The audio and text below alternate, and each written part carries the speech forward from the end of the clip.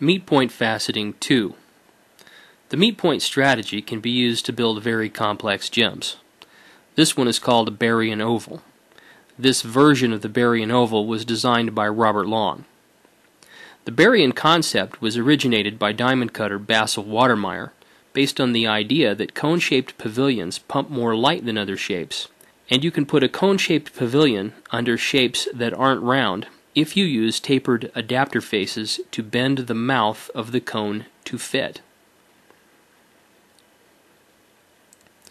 Because we are building complex shapes based on intersection points, the order of cutting can be important in this type of design. This isn't the only way to do this particular design, but unlike a simple round, the number of ways to do this are limited. We'll start by cutting to a point at 43 degrees. Now, there's only one place on this stone where 3 or more faces join.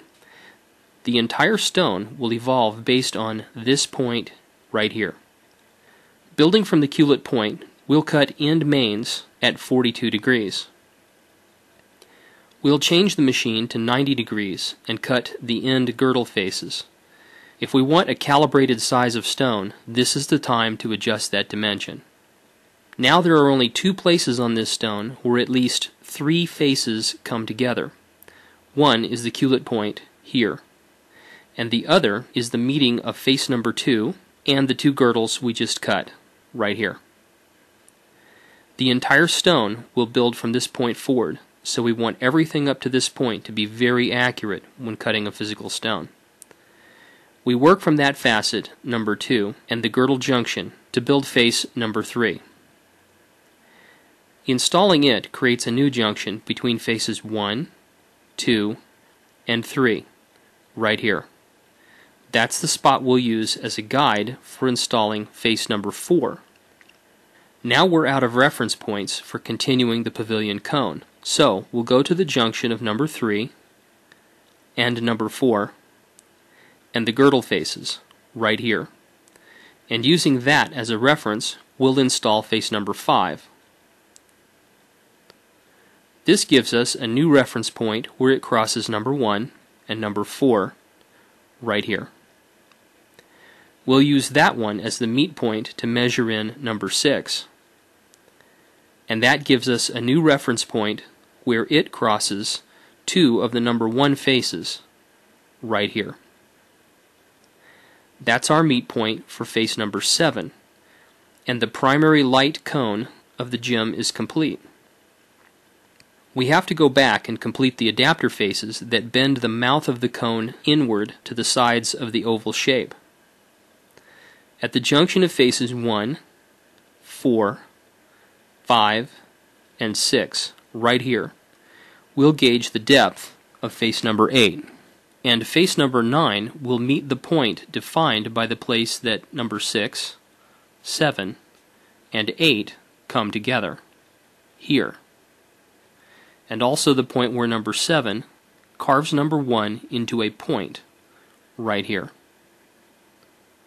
We'll go back to 90 degrees and install the girdle faces, and the depth of the girdle on index 12 is cut so that it meets the junction of 4 faces, number 3, number 4, number 5, and the first girdle we created right here. Additional girdle faces are installed in a similar way at indexes 7 and 2. They each meet the reference point created by the previous girdle and the adapter faces, here and here. After the stone is transferred, the cutting sequence is very straightforward, working from the girdle upward. First, a level girdle is created by meeting each of the faces to the previous face and the adjacent girdles. Then, crown mains are cut to meet the girdle at the junctions of crown break faces, here and here. Crown star faces are cut to first meet the reference point at B, C, E, and F, right here. And then to meet the reference at junction of the faces A and E, right here. Then to meet the reference at junction of D and F right here. Finally, the table is cut to the meet points where faces E, G, and H intersect, here, and where F, G, and J intersect, right here.